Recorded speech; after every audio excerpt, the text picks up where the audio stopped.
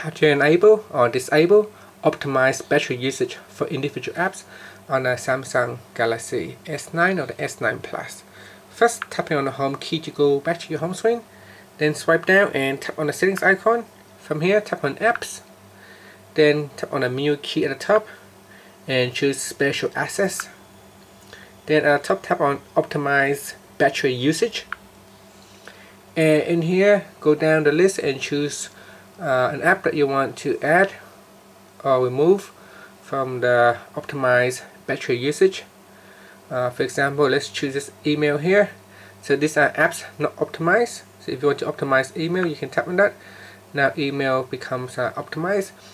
So if you want to see all of the apps again, tap on the drop down list here and choose all apps, and then go down and choose, let's say, that email again, that email app.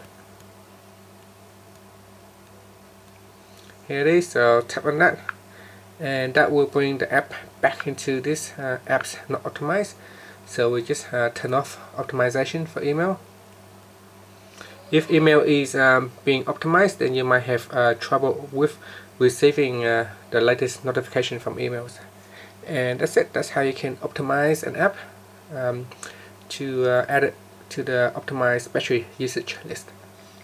And finally, tapping on the home key to finish. Thank you for watching this video. Please subscribe to my channel for more videos.